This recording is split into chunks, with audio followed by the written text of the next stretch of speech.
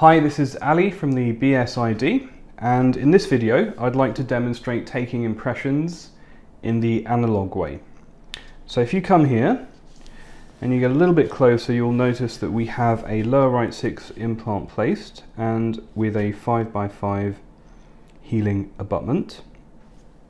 So what I'm going to do is to replace the healing abutment with an impression pickup. Now, impression pickups can be referred to as transfers or as pickups, and different companies give them different names. The point is, the more important aspect is whether they are open tray or closed tray. So are they picking up the position of the implant or transferring the position of the implant? These terms are interchangeable and very confusing. However, the point is that whether they're open tray or closed tray. Now, overall, generally speaking, everybody prefers open tray. What I'm demonstrating here first is closed tray. So closed tray transfer or coping or pickup looks a little bit like this. And in every system, it has similarities. The point is that it usually has a dome-shaped top, some notches for engagement, usually some kind of cross-section that allows it to not move in the impression, and I'll demonstrate that why. I'll demonstrate why that is in a minute. You'll notice here there's a little line on this one, and this line is very significant, and I will demonstrate the importance of that line shortly. So this is the Osstem implant system again. So here's to demonstrate. So in the mouth, you would insert this into the implant. Obviously, that requires a little bit of nudging past soft tissue. You then twist the top bit a little bit and tighten it like this. Now, the reason this is a closed tray, it's referred to as a closed tray impression, is that you do not need to make a hole in the top of the tray. You merely take an impression as is, over the top, like so. When the impression is taken, the tray is removed with the impression material in it, and the pickup's taken out and inserted into its position in the tray, and which will demonstrate that in just a second. So the most favoured material for implant impressions using the analog method is polyether materials, similar to Improgum or similar. However, in common practice, silicon materials or PVS materials or VPS materials are also commonly used, the error level being very, very low. We're going to mix here some silicon material for ease. However, we do commonly and frequently use Improgum polyether material. So here we're doing a closed tray impression. You'll notice that no hole has been made in my tray. Nothing beyond a normal standard crown and bridge impression is being done here. I'm mixing myself because my assistant is videoing, and a little bit of light body material just around the edge, minimizing as much as possible, not using a lugubrious amount because again rigidity is the key, and then over the top like so.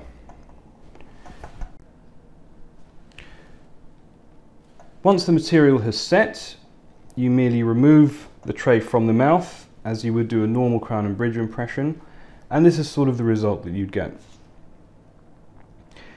Then you remove the closed tray impression transfer or coping from the mouth,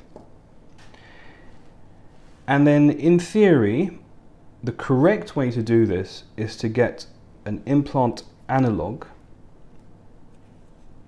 which is a replica of an implant, and to insert the transfer or coping or pickup into the analog and screw it down firmly. Having done this, you then insert this into the impression, and in the impression there are flats. It shows you the shape, the reverse shape of the pickup, so that you can then insert it in. And then you'll find that it just clicks in nicely into position and will not move. Now, because it's so nice and rigid, you can then put some cotton around it, something to support it so there's no movement, and then you package this and send it to your technician. The idea being that the clinician is responsible for the insertion and placement of the analog. However, in real life, what we normally do is we send this to our technicians and they get their own analogs, they attach them. The line on the transfer here indicates the position that the replica should be in the analog. So if it's like this, and if you've tied it on, you know that it's not right until it's the line is fully level with the shoulder of the replica. Such is the case with all the implants as well, in the range of 4, 4.5 and 5 in the Osstem system. But again, every different implant system has a slightly different way of doing things. In this system, again, that line is very important. Here we can see it just there, and this is with the different type of impression pickup, which I shall demonstrate in a second.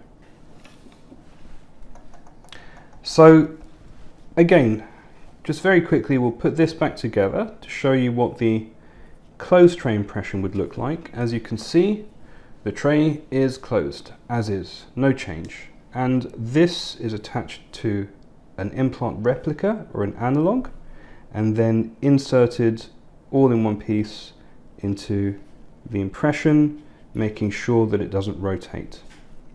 That's your closed tray. Now for an open tray, we use an open tray pickup or transfer, or whatever the company would like to call it. Now the difference with this is that it has a screw in the top which protrudes through the impression tray. The idea is that you've got longer and more rigid engagement into the impression, and once it's in the impression, it won't come out of the impression. So once it's in, it doesn't come out. So again, we insert the pickup or the transfer into our implant. It is possible, if you wish, to take an X-ray to verify that the pickup is fully inserted into the implant. But with these pickups, they do have hexes, and then when you insert them into the implant will then engage, and you can feel with your fingers. Now, in real life, soft tissue, possibly even bone, will often get in the way. So it is necessary to nudge these in, possibly under local anesthetic, sometimes under local anesthetic, and to ensure that they are fully inserted. You can also take an X-ray to verify this. And then light finger pressure to tighten it on. Now in the back of the mouth, in a real person, this may be quite a distance, this may be quite big, which is why most implant companies provide a shorter version of these pickups, such as this one. They also come in different widths, so depending on if you're doing a molar or a premolar, how wide you want the gingival sulcus to look in the impression, you can choose very, very wide ones or very narrow ones. This is a short 5mm, so it's an 11mm height by 5mm diameter pickup. This will work a treat. So then you get your tray, and with this we like to mark the spot where we're going to make a hole. You can do this with a pen in the mouth if you wish, or you can eyeball it. You just pop your finger over the top wherever you want to make your hole. So in my case, it is about there. So we've made a mark, we've marked the spot on the tray where we'd like to make a hole. And then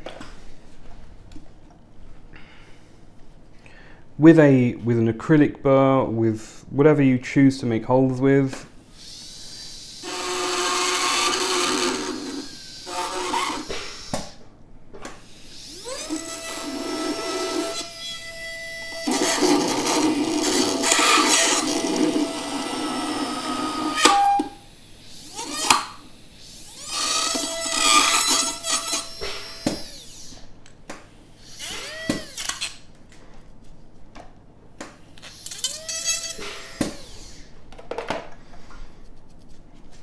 Okay, and ensuring that the top of the pickup now can be seen through the impression material. Now, here's the trick. You're going to have to wait until the material sets and then be able to remove this. Okay, so if that's not the case, you may want to extend this with a bit of tubing or use a longer one. I shall use a longer one.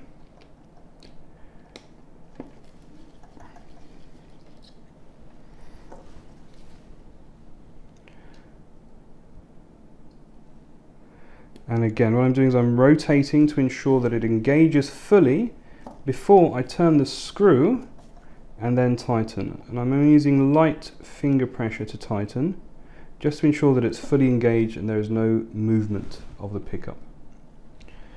Then I test this again, ensuring that I can. We've gone back to our short pickup, and you can just about get to the screw head there. It'll be protruding through the material. So again, we're demonstrating the open tray system. We've made an opening in the tray so that we can take our impression.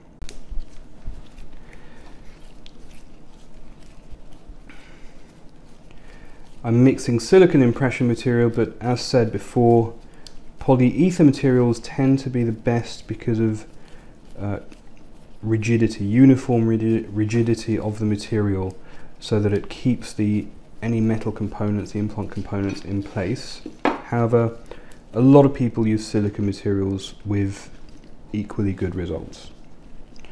As we shall be demonstrating also, now that digital is taking over, a lot of this can be overcome.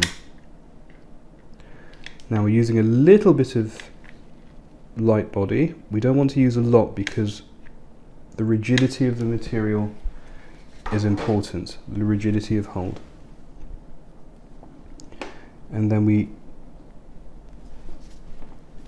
insert our impression tray, and when we do this we make sure that you can get to the screw head, and then you wait.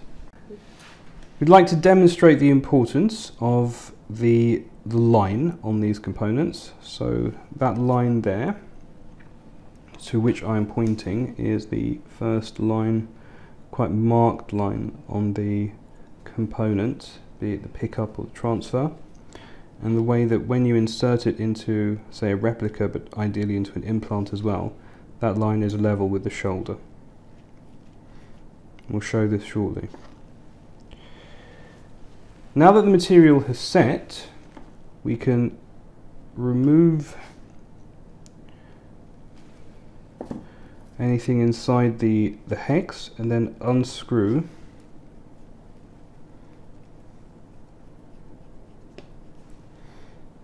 the screw, ensuring that it can be lifted out completely if necessary,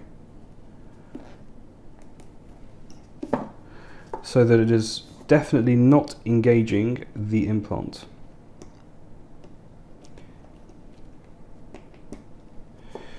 And then we lift the material out of the mouth, the tray out of the mouth, and having done so, it lifts out with the transfer of the coping inside it, like so, and somebody's tooth.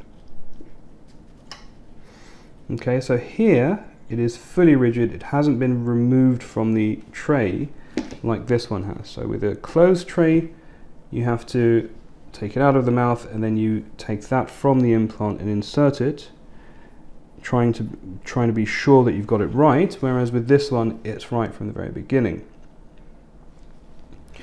In theory, what the dentist should do is get an implant analog and attach that to the pickup, and then, without twisting the impression material, just twist that back, twist the analog, or tie the analog to the pickup, thereby reducing the possibility of error by the technician.